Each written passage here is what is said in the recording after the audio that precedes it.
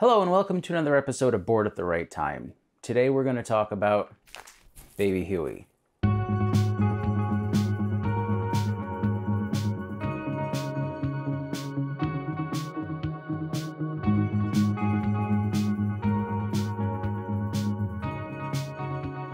So, the Baby Huey Story, the living legend. This record came out posthumously after the singer passed away. And what's unique about this record is that it is kind of a forgotten record, if you will. Takes a while to open. So this was released, nothing really happened to it, but like all the R&B nuts go crazy for it. And so the singer, Baby Huey, his real name is James Thomas Ramey. James Thomas Ramey. So anyway, he died in 1970. But what's unique about this record is that Curtis Mayfield was producing it. And this came out as a record store release maybe 2 or 3 years ago with a bonus disc.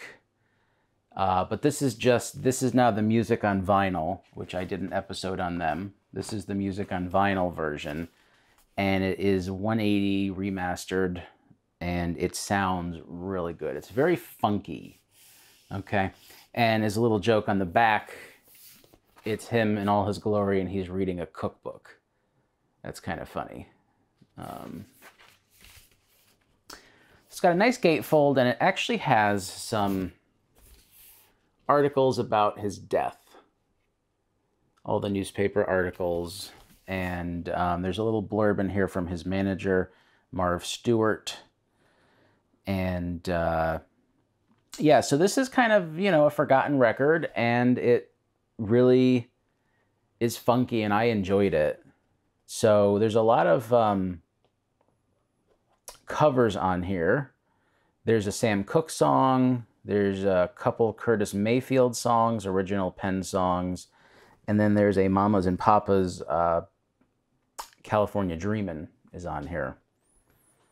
And so anyway, I'm just going to go through some of the tracks and kind of annotate them a little bit. So again, this was produced by Curtis Mayfield, who is, you know, an artist in his own right, legend in his own right.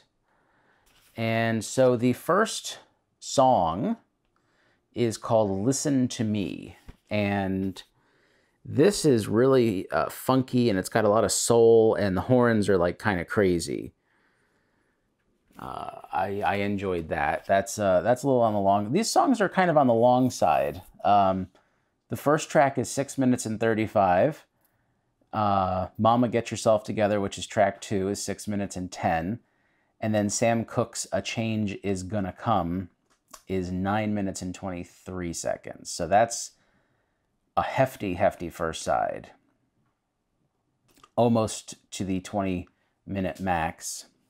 The Curtis Mayfield song on the second side called Hard Times, that's got a really nice deep bass and really cool organ. Probably a B3. And there's a lyric where he's eating Spam. And I mean, talk about hard times, just like the song. And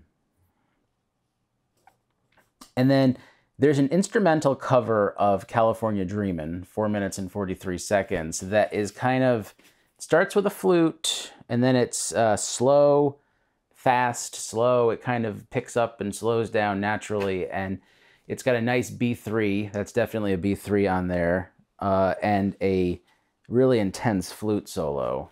Who's on the flute here? Let's see. It doesn't say. It just has names listed. So, if you know who's on the flute here, put it in the comments. So anyway, let's take a look at the record. It's got the original label, which is kind of cool. And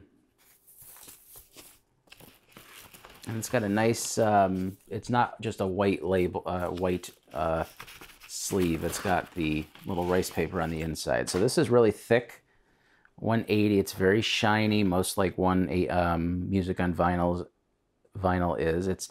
It's very shiny.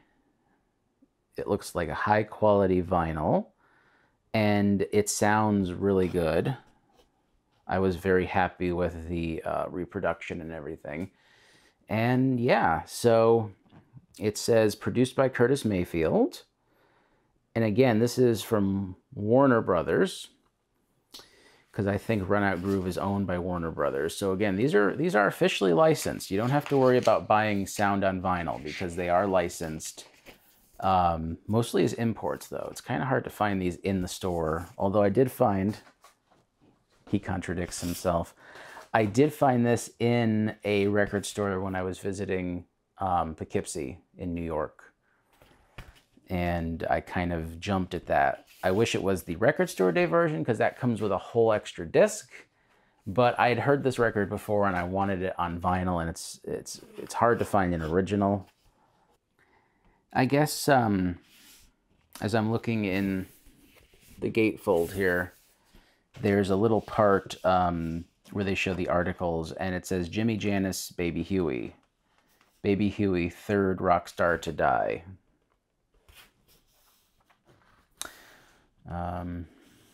So I guess that was right around the time that Janis and Jimmy died. And was he 27 at the time too? That would be bad. 26. Okay, so the Baby Huey Story, the living legend, with his band, the Babysitters. If you find this, buy it. You'll thank me later.